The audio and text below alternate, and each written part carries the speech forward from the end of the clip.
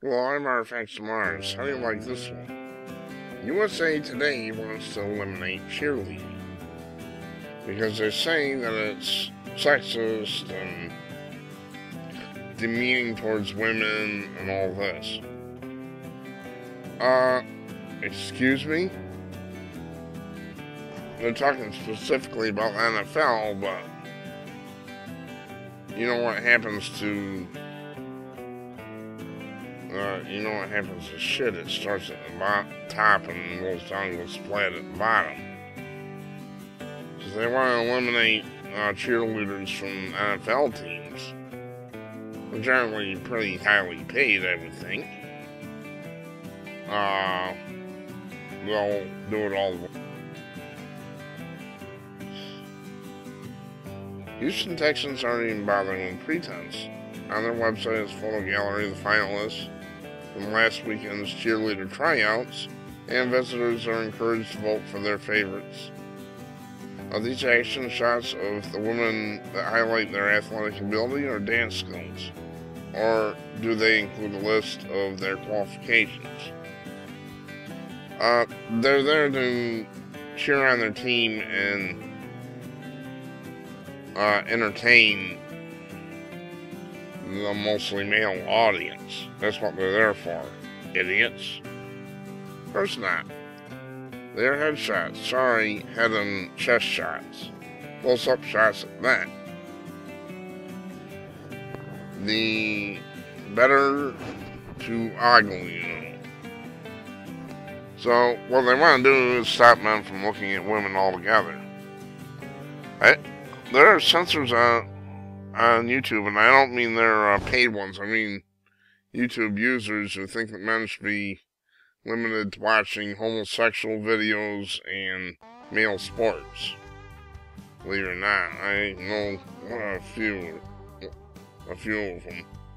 I'm not talking about the people who work at YouTube. Cheerleaders from 2 NFL teams have filed gender discrimination complaints in the past month, detailing demeaning ways in which they are treated, restrictions on what they can and can't post on social media. Well, they're all doing that. These companies, rules that prohibit contact with players and put the onus on the women to avoid it, dress codes. Is it any wonder the underlying premise of NFL's cheerleaders is degrading, presenting women as nothing more than objects to be leered at? The skimpy, suggestive outfits and their uniforms' only purpose is to titillate. Unbelievable. I want to see who the wacko is who, Nancy Armour. So, she's going to be a, wacko left-wing radical feminist, probably uglier than a barnyard animal. There's been an appalling message sent in this pound Me Too era. There's no longer any place for NFL. For it. NFL cheerleaders need to go. NBA dance squads and NHL ice girls while we're at it too.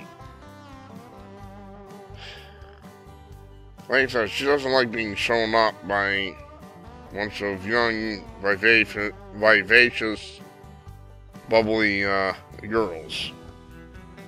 This is not a criticism of cheerleading overall. That is a lie. In some forms, it's very much an athletic endeavor, a hybrid of acrobatics and gymnastics. That's not its purpose. Its purpose is to lead the cheers and entertain the mostly male audience. That's just the way it is. The International Olympic Committee has even recognized cheerleading as a sport that could someday make an appearance in the games. Proponents will say that most women who are NFL cheerleaders are professionally trained dancers who just want the opportunity to do what they love. That they play an important role in maintaining the team's positive image with promotional appearances and community service, all of which is true. As always, out in the community, said Kristen Ann Ware, former Miami Dolphins cheerleaders, filed a complaint with Florida Commission on Human Relations, alleging that she was discriminated against for talking about her faith and bullied about after saying she was a virgin. If you take away the cheerleaders, you take away the glue. You take away the puzzle piece that brings football to life. Well, that isn't the real reason. 26 and 32 NFL teams have cheerleaders, and everybody knows it. They're there to be eye candy. Blow-up dolls come to life. Now that is just rude and insulting towards cheerleaders. You call them blow-up dolls? This idiot wrote this is sick.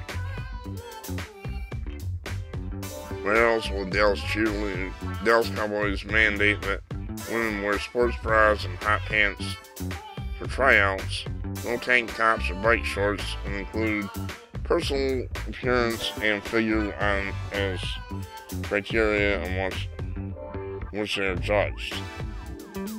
Well, they don't want a bunch of fat women with hairs growing out of their nose. Of course not. This is just another twisted, diseased feminist. They say she's probably uglier than sin. She's jealous of these cheerleaders. See if I can get a picture of her. Anyway, here's her picture. Not too ugly, but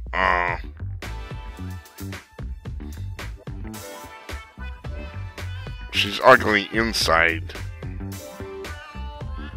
She wants to do away with American traditions. She wants to control everything. She's a control freak. And of course, she's a man-hater. That's obvious. Unbelievable. I'm Artifacts of Mars. Thanks for watching. Princess of the bimbo world.